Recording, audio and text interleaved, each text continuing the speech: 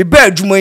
almost about 25 years in me share evil bia or boy siki any other people no more can say a pure of evil. Or more train say evil no wa and evil no wa. Maybe who Reverend Obofo so your court. They be names or your prophet. This how do for no Yamia done a dear chance of Reverend Obofo no a your kotana. And so for no I Reverend Obofo on decided to help the Kumawood artists on the end of their bomb. Nana Hayford I picking the Kumasi face no and ya dear. Ofana ho grown so obehu se biola samwa ye stars say ne ye wadwene se dabre obas ne adwuma no ofa baabi akire baabi no akogie aduru no obeye star no obi ti se McBrown nana McBrown ennesi we twa aba wodua so a ngina on kan so ofa baabi ageduru emilian problem pese me kana se kwa sofa wo boase ojon kansa remain na wo kana o sofa before kokuma enu ana ofiri boase bakuma se sofa ansa na kokuma enu be ye kokuma akire bua Fiakra, I be struggle with Kumasi.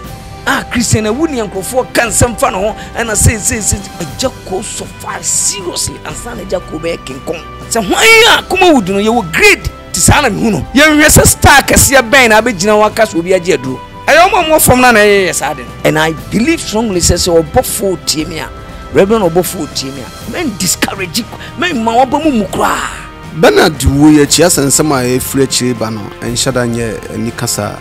where you say Chrissy D any idea. But you know say Chrissy on a Bernard no more nkita undi. Alright, ebusu for one Ghana TV suni and so yeba be din komo. Where menche ha e papa evangelist Samonya meche e wo ha say me did Nana Akufo-Addo skapa. Ya papa Samonya meche say nsebi ni na mframa mu a sebi penisi penin born in a traffic massive waffle tea or say over clear ho tiene ye baby tea some cra or edima papa what call there yamia do me bia boko na so we pa ederadiasi okay now say ensembi asensembi nam from mu woni shada nyi ho pacho de ensem the tense ensembi nam from mu ankrofo ka se Kumawood omo tunru Kumawood omo yenru ene Kumawood ye de nru na ye ne no manyina eno na me pese me clear ene se nye no kore omo kansa nsem ni nyina no kore bia nim and enya dia ye here say ene omo keka ne sa enye no kore sa eno so ahwe ni jidie ne be de kakra sa se bo chichi frinsu as bakada de nchima wu ohwe obi se boys siki owumbi oye papa pani owumbi nti se okasa nya no kora se abontes for na kanke different but ono a eken eno so na nchim ne se normally no obi ha oka no or the evidence aba ono asem oka no for evidence bi ama ono here say na bi no oka e buy no the evidence about say me boys me ni pass machine e kwa aduru so and me ni pass machine na aye aduru and me ko ye aduru say fine na ya sika kumeji ni kokko num no ya Jeffrey nonum but here say na nkofo kana no woka bi and boys no buy na Kumawood is already established until you establish Kumawood no boys no nka ho and at the same time no ontimi nkase de aduru na ye ana ontimi nkase amanfo ko jedro because Kumawood ne ye na minim hawa enipa bi so fire almost struggle ya Kumawood no especially ababe gina especially with the artists no enti obi so fa se untimi nkase bra wa bre no edru no de ade me ode aye well na Kumawood no mpacha o edru nim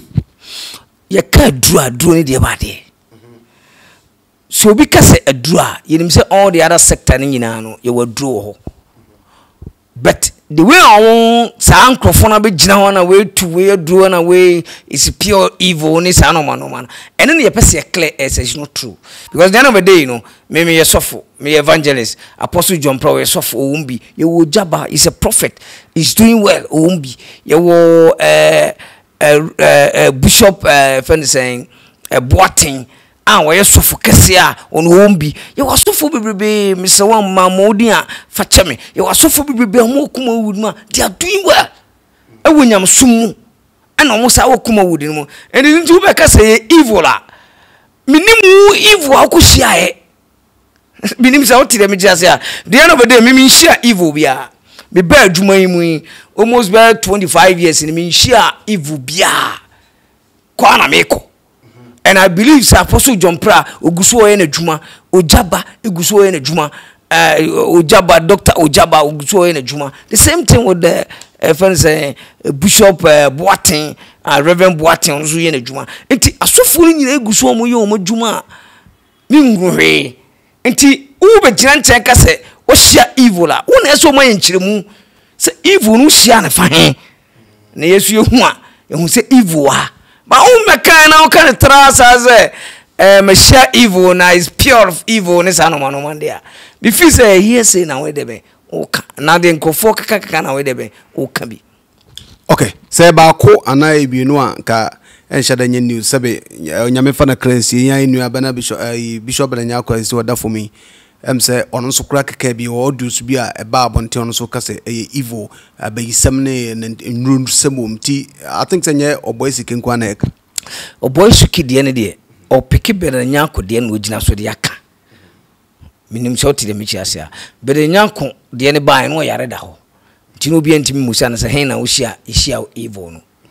So te say and we free mu. Ti say oboy shaki no oboy shiki no. O ma kire bebia evil ye de be ewo. Omra meka sa akwasi nya meche ohia me wo ha hia me ho me tunro eni pass me to ohia na tunro Bernard Nyarko de that time o da ho no ana obi kate ni audio ni video ana o preach kate yes it's a pure of evil no krom kate portion o me buy but that time o yare da ho. That is why people feel say ne ho toro no oba be cancer asem no wa Canada so te say entino ono ya musa no ana o ye de ben wokoi or boy siki any other people no more can say a pure of evil no omo mara me kire say evil no wa ana evil no wa. Okay, in chimba kwa yenya kwan na twetwekom no woka na say artists especially say comedians on be group me person be bodin but so omu say omo group ebi mo kofa ba bi say be ya obutumi abasoro eno so wonyini say bibisa o enya no kre enya no ana obi anfa ba bi Sani pakro no woka asem anu won fa baabi no on sign efan sen lewen ho ana on sign efan sen bela samo ho ana on sign akroboto ho at least no uso pebiaye no undru omo enti baabi omo so ma fa no sign omo ho ne hu se ampa no wa kirem se be ko ha na ma sign wo mo enti no the end of the day na ampa ewu but the oh cancel kotena omumu a wan na agi adura sa asem we want to be pen na ma agi adura na me ko location na ma betena me mu me se me ko ha na me ko agi adura na me dia sign obi ho sa asem we any we fine enti ni kura bi anim so obi betuma ko agi aduro na oba betena ni pamu ka eye here say na ni pakro no ka omo ye evidence. Okay, entun ko ba say ebia bibisa awum na why father on person be kasa to discourage other people and potential people be on person bem because e ba adwama monsem no mo ba bonti be chim say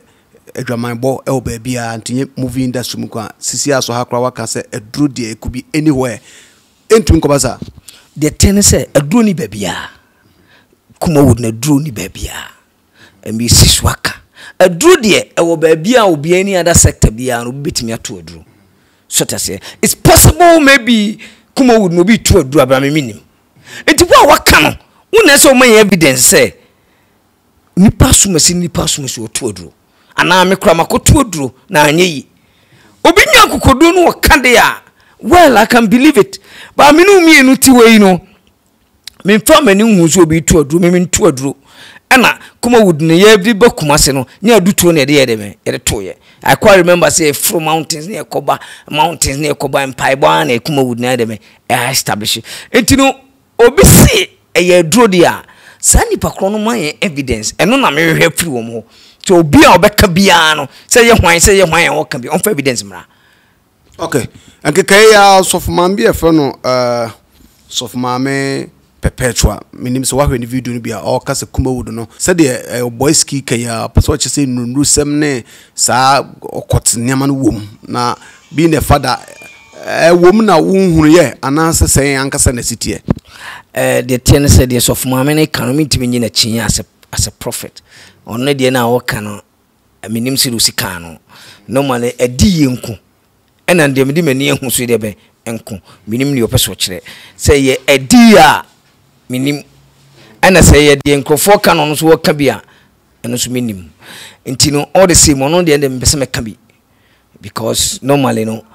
for me I don't want to joke with the prophetic words. I believe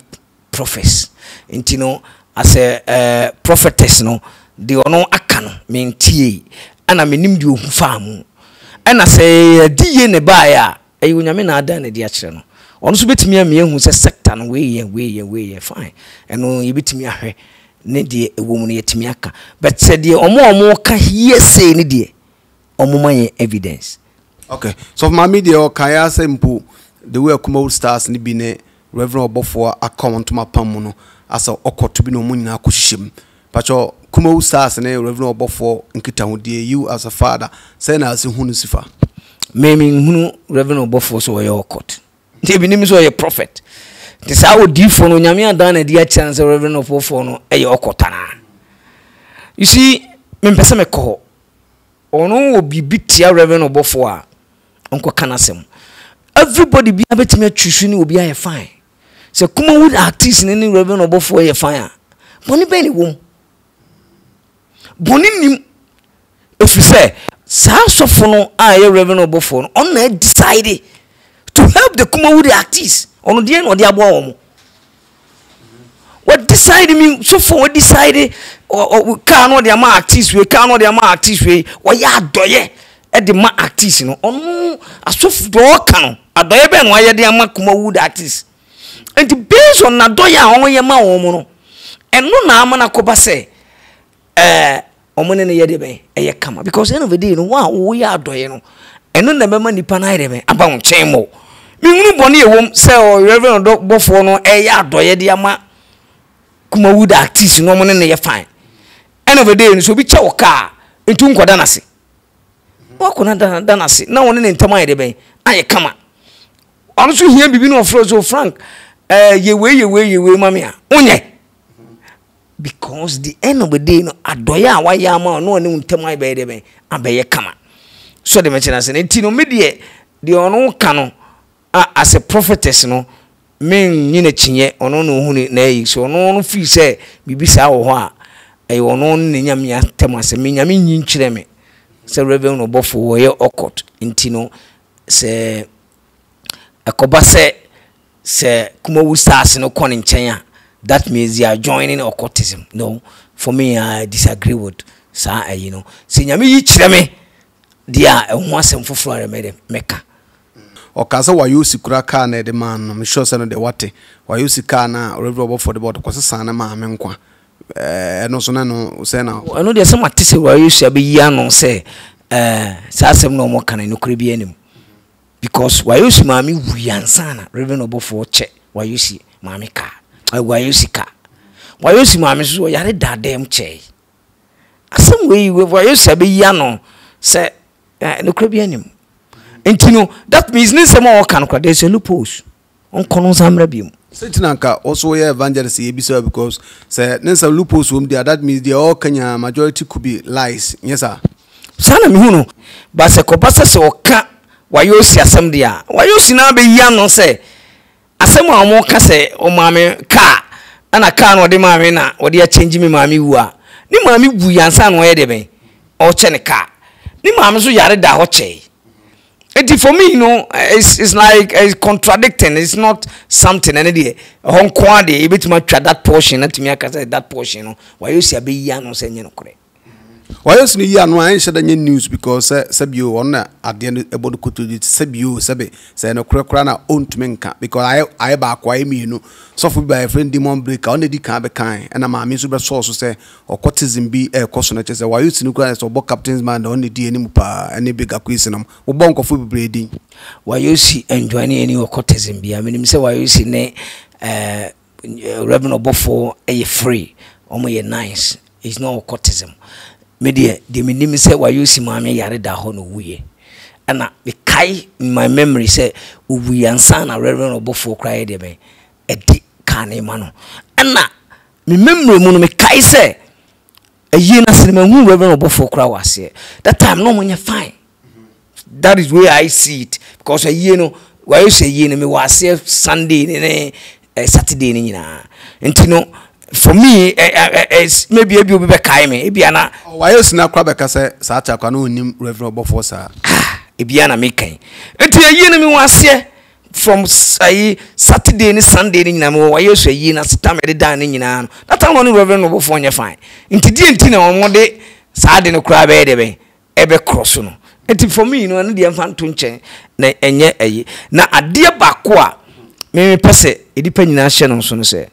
artists ni ehu omo saa no omo yade omo bre pansa no omo gikuma woodness wo. Let me start from Nana Hayford. Nana Hayford I picking the Kumasi first no enya dia ofa na ho gron so ne stardom abedu say omo sacrifice with that money the man omo and omo discover location and then omo struggle ya ansa na Nana Hayford di din peja tuntimi kanche na Nana Hayford so ofa baby ano no de abewura ya fene sen sini adwuma obre obi tisa wo ya osofai kwa wo disini achi without yaman kapre kra ya ansa na wo ya obi obabedri the same thing wo mata Joyce ata omu nyina sofa ayi obi tisa Biola Samoa obehu se Biola Samoa ya stars say ne ya wadwene se dabre oba sini adwuma mu an ofa baabi ya kire baabi no akogie adru no oba ya star no Biola Samoa suffer seriously do point whereby ya rejecting him so we ya kwadwofo senior chini je etina obedie say nsema ya kanche Biola Samoa o manim na obitimi frɛ no na ompa adwuma nye be mate sɛ wo say o disini achi so to say even me omo fa me born ncheme and no mama bi mo fam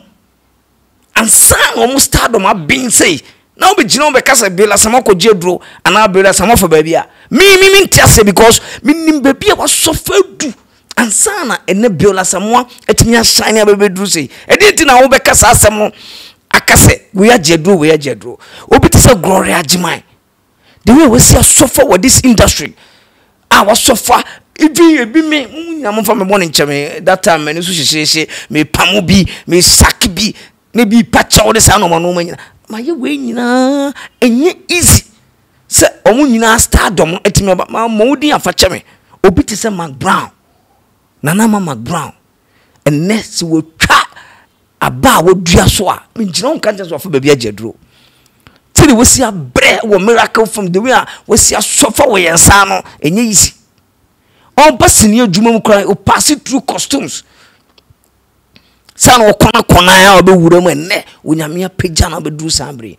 ena form sa a million problem person me kana sem kra sofa wo boase o de kafri boase ba every weekend ni e dinner tem teacher ni awuni nyansa ni e kofo kansem kire no jaisi ni adwuma yese enne abenya mana usi mirabo be ajedro tapi eye nyame abasa na yekese dia ma omo sofai ansa na omo ka why ana me mo nidin kojon kansa rowe na wo kana was so far before oku location edu baby obeta kra be yeden enu de omo hu anka oku location baby obeta be yeden ye yesini wi a na obeda ho ade a chansa na omo akọ free so strike wo kumase a enene nyame ade na domo wo ka ayi na kwakumanu ana ofri boasi bakumase osofa ansa na kwakumanu be ye kwakumanu a kire bruwa free akra abe strike wo kumase an wonya baby tena ya a kire bruwa apeja wo so akoje dura na Christiana Awuni enkofo kansam fa no ho na say Christiana Awuni free akra ebe tena kumase wasofa baby obetena kwa ne ho odene ma no an was struggle enemu an awurade abien edro ben waje omo amantimi amu din bia afa nwomam so te se obia fa nwomam a te se obia mfa na ho gono so ana ne stardom na yede be aba why no be wura mu a sisi a obae ana ne stardom ne nsaka apostle John Prana o sia obia busa no kwan o fan so a utimi rise to that kuma stars no enu ntino obentimi nyina ba bi convince me say obi ajedro that one no unless obi convince me say any pass me see akọ amene ne koe but omo magidi nyina osini adwuma mu nyina no obi abre Okay. That's entumi so ko say bia sabio omobo kokra say papa untumi huna. That's what I'm saying say nipa no be ko na me huna. Wa hunu ma me hu. Agyapong bre. Agyapong so far seriously and san Agyapong be King Kong. Don't mean can't say Agyapong King Kong no be ye no any senior juma or they left ko do baby no okojedro. Because me kwan of far so be suffer wo miracle films kwan wo bre no ho ase tenase yi and we do the same thing with acrobato. E dey na obetimi aka a kire me say acrobato na mesesi do. Apart from that, I can't senior juma break or concert party. Go and ask them. Concert party no come break hopa. Enti no omo break no omo badada. So there was a why amachi they say you are break no there. What there? Enti omo break no omo there enti no so obi akọ baby. No akọji aduro bo baby na mimi nimu a. Me hu. Se ni pass me si break ni nyina chi no. Osa de aduro asoso. Kam boni panidin. Nyina ehunu se sani pa wa Agyapong. Okay. Me nyina ba bi na ntututu ayampia na we Agyapong na we ayesi. Eno de eyade a ye ka mani pa nyina te se enye no kore kuma wudu no aduro bi anim sa obi ankoji aduro bi a obi wo evidence a onfamra. De wan se enye no kore de a nipa o kasam no industry plant de na officer she no kutupa mama o kasa ansam no especially with the boy skinny other Sofo Maame ni ade o mo kasa. Oh, boy skinny there normally no you see somebody can have a beef with somebody with the industry. Let me use Christ as an example. Jew form where Jew for ankasa they don't believe Christ. Based on no reason say Jesus Christ na be say omosom. It mean per se for me, my dream me want to say based on jealousy. They feel say Jesus Christ no wa be say omosom enka oshia for dey no mo bo nyina no wa ma apamadaka no a ye kunkum bra na nyina tete ti say sa no ma na nya adwuma biem. Nti no based on that no Jew ni fi say Jesus Christ kura no onyini ni wetima kansem bi afa no. Sa so na me hu say adwuma e wo mu ye no e bi sini bi. So na machina no ana obi sini obi a otan no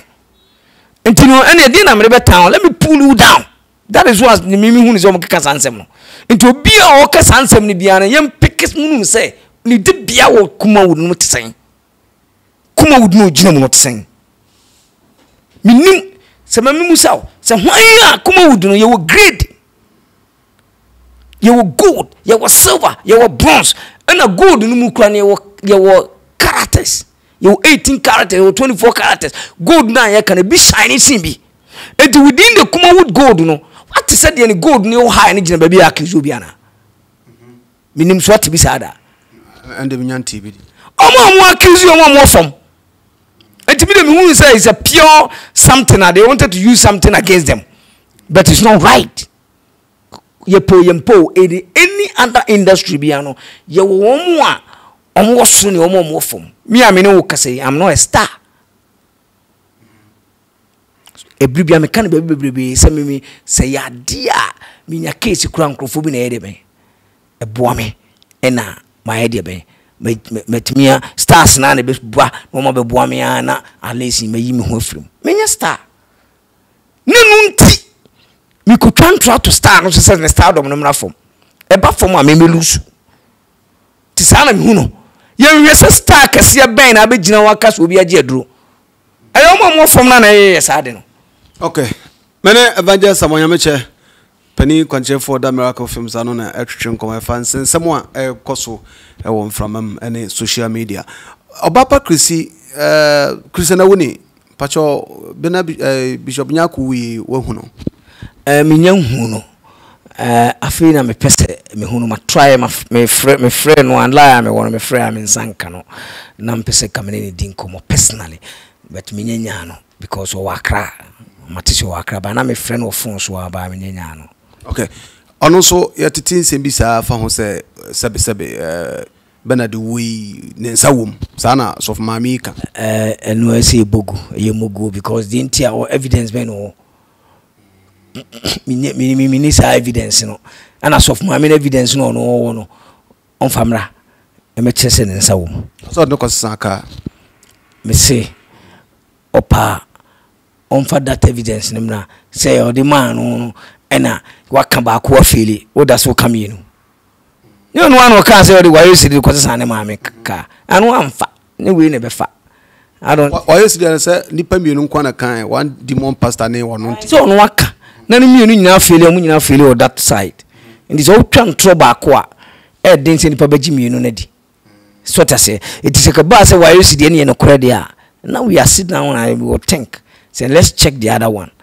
and I knew omo nko anu omo cars so plus same musician amane ka no ndo fanse san bibia ya fe na beba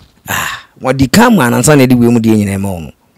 nti no die na asi ti mo obi nya papa biem we na ye ade a amani papa ya ye dene and I believe strongly says obofo tiemia reverend obofo tiemia men discourage men ma obo mu kra fi say wo ye papa yesu say wo me dai deja no wo anya de ben wo amama tare me yare wa me hweme we ni ade a yesu kristo hwe say ye be ya adoye de ama foforo but ade ba ko me hunu na Africa no say obi won ya adoye bia no ne ye de nsem bi ya ama na koye say eni adoye na me ye me nyai say de omu ye kura no so wo ka bi di chewa no ka na ide ben wajai so ta say ana wo ka bi di chewa bi foforo na ka no ide ben wajai because enkrofo ka se wo de ka ma wa no de asesa obi mi nyini so ta say mi nyini adoye na wo ye reverend obofo utie mi a wadoye ne koso ye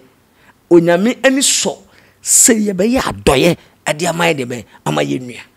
enye easy so betam ka na de ide ben ama obi so wantimi anya and doesn't mean you be ya evil so ta say enti say ama say kura no so obi hu kire na wo yi watare de ama no kura no a abe de ben abe ye problem because depending nim say atare na me de ma no ko ka sam de ide ben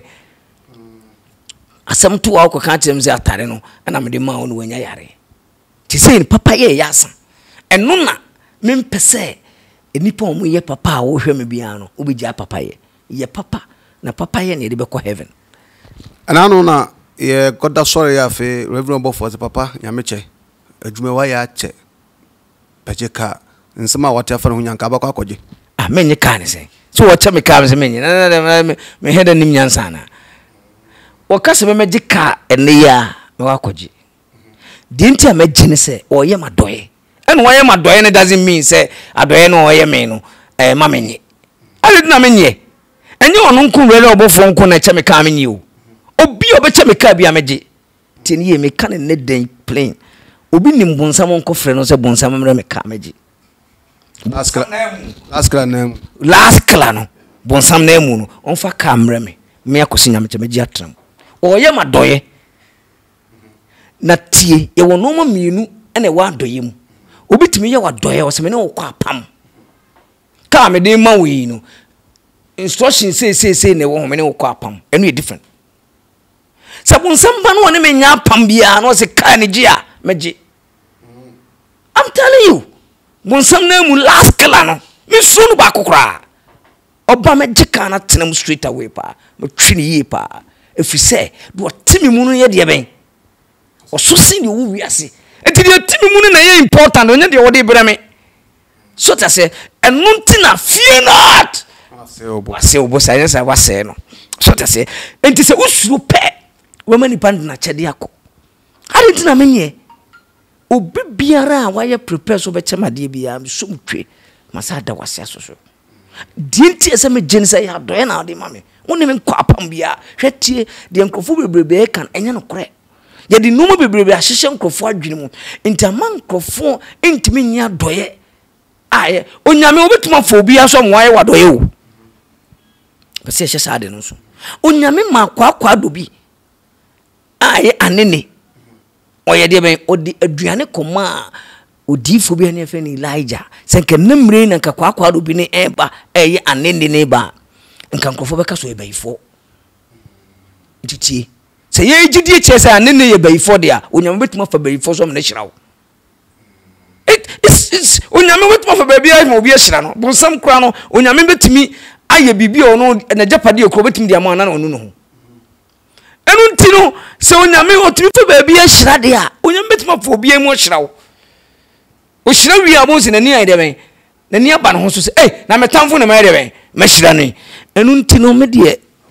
me kan ne dai say won a wo pese wo ye madoye bia you are welcome ya de a me gini say ya twe anya dia me poda. If you say me, I don't believe that drew I don't believe we I don't believe and a way of courtesan I don't believe say who the way man we are now or the mommy and the papa there and son I don't believe it. The intermediate say Agyapong is supposed to be a covenant. Say me de man be ye we man any for car. Now what you tell me kwa magic key. The otimi munu susi ne o wiase ne text aka mo. Onyame otimi mu na ono tekane mu ne yeko wo betima ayeme no wo be dikane bete wo benu because the nipa na wo plan say wo de be ye no antimi mfa. Okay, Bernard wo ye chia sensema e free achire ba no enhyada nye ni kasa ohwe ye say Christy ni adia patona no say Christy one Bernard no mo nkita hundie bi. In fact se me kasa minimum ana me abrenyame unu say your personal life ni yenkum especially say Christy ba set so no be yesini a duro be ana wo Bernard nka homa and I say Bernard so ba location a Christy so nye de be nka homa ana bibi o motini minim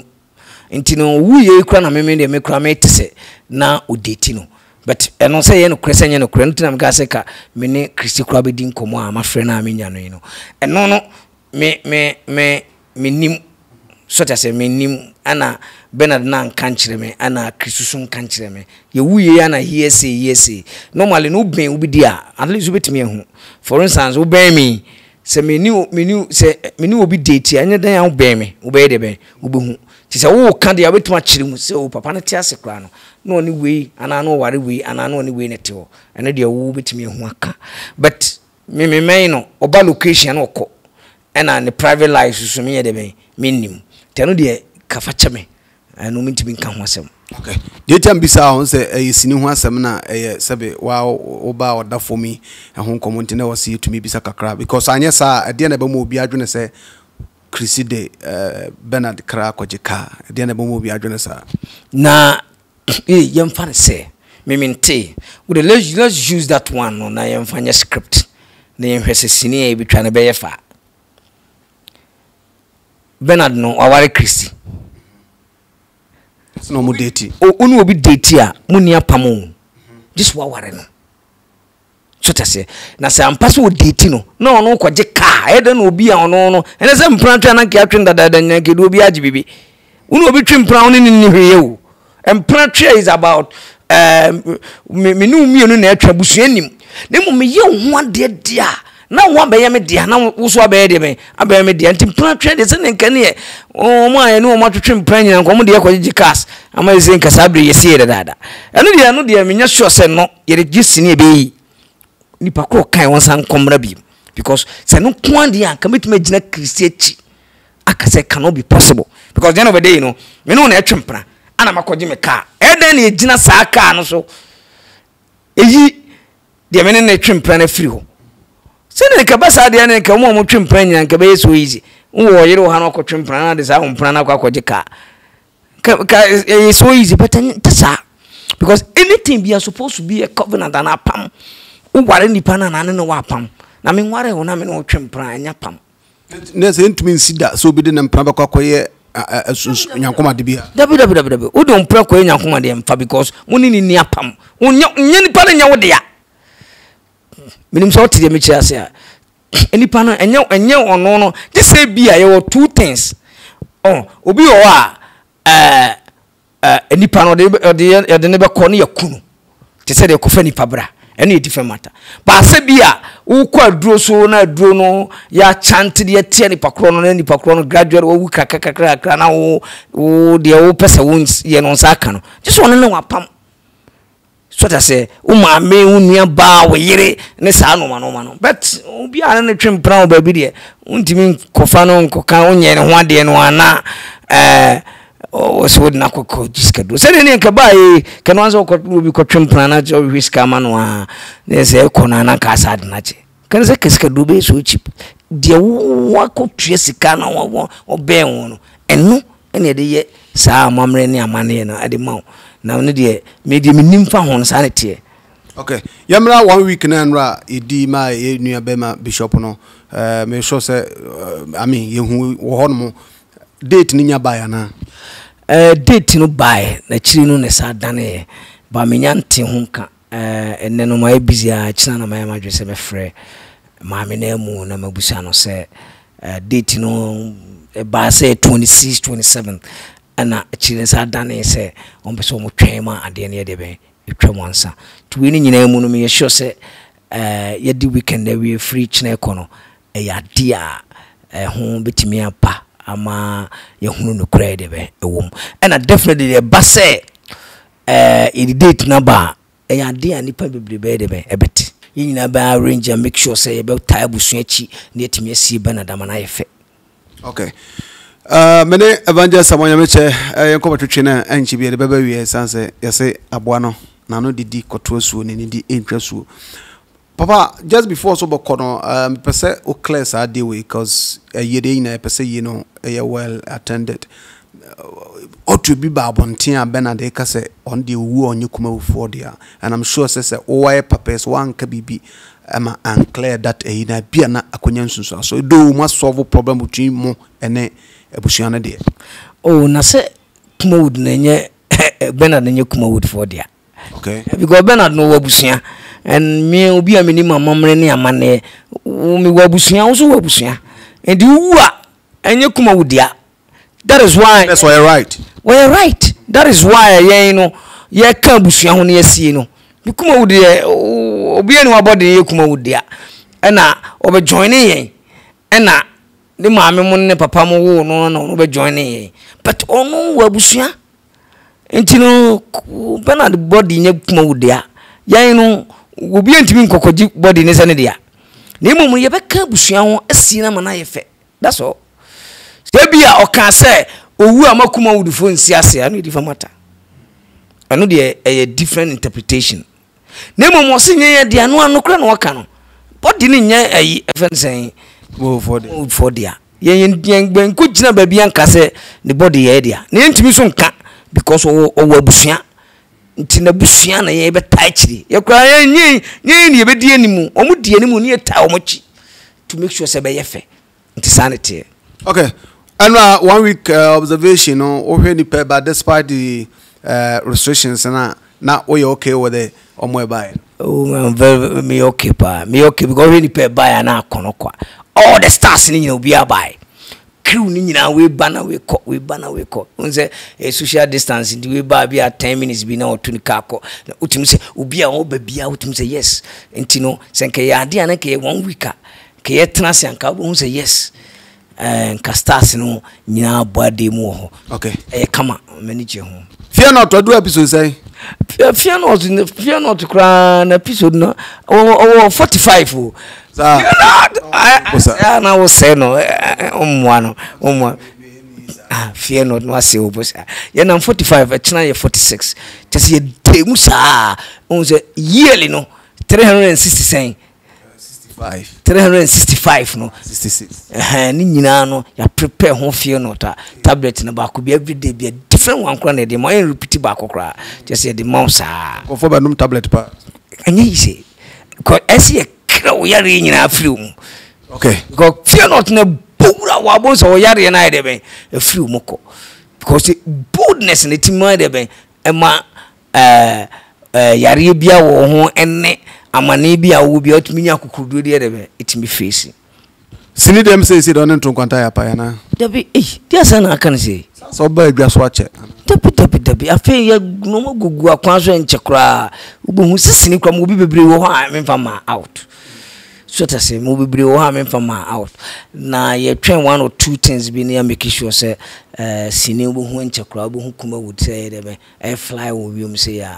Okay, miniso bibi abaketwa to na sorry. Oh, they make can say Ghana for ye domu nyina ade ba ko na me pese mu nyina motene se ye mfa aduru nye sini na ye hu nyehu mo aye adwuma mo fie a etwasini mo fie nyina be hunu se ye nye nipa ye nipa bonefo nti de nkrofo keka ne mo nam ye mu mo keka nyina no ye purely ade on pese mo pull down mo pull nkrofo bi down so mom fano ayi yem fano trasa enya de yen kre ebiem susu ne dam ase se mo bi kwan de amayen na mo ya konya na mo fie ne de yesini na especially kumase fo nyame hira mo kuma wudi nyanwi ana se kuma wudi nto fom se de nkrofo adwen ye wo no enche kra mbeti kuma wudi nka yesra mo nyina mo nkan ho na ye brother ya waka baabi aye Bernard Nyarko intimi sie no na nyefe wo sini adwuma mu na wo kasa hwe wo kasa yi ifise wo kasa wo beka no ene be me hu trimu adwene wo kasa e beka na be me hu se wo nipa na wo kana so mafa wo tana na ana nipa na wo kana so mo do na na bisremo o grant interview asem a wonim no menka kasa saasem wo minim fi se Yesu Kristo se asem bia beka bia ne be de bu ho atan nti wasem a wo kana da bi wo gina nyame ni mo bu atan nti you very careful eno nti no medam nyina ase awurade nhyira obi bia Already show obibia mene papa nyameche ana twetwe nkomo nti yebesa hia biem wa Ghana TV so ana hia medi nana Akufo-Addo skapa yebesa hia biem